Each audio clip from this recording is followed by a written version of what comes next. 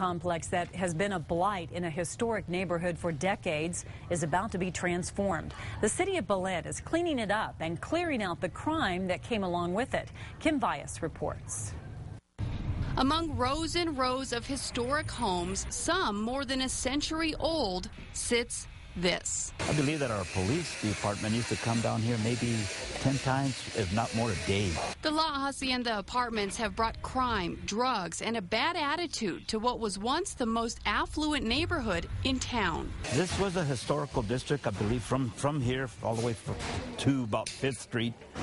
Beautiful historical homes are still there. The city hopes to bring back that history, one board at a time.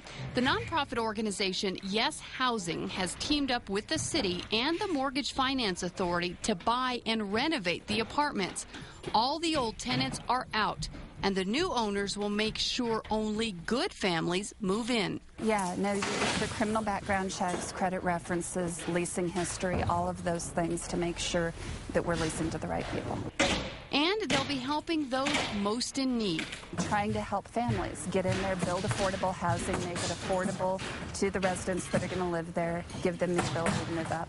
And with the economy the way it is, the number of families in need these days is only getting bigger. There is a lot of work to be done, but it is happening quickly. The goal is to have the apartments ready in 3 months. Bringing a long, bad history to an end. Is it kind of a relief that finally someone stepped in?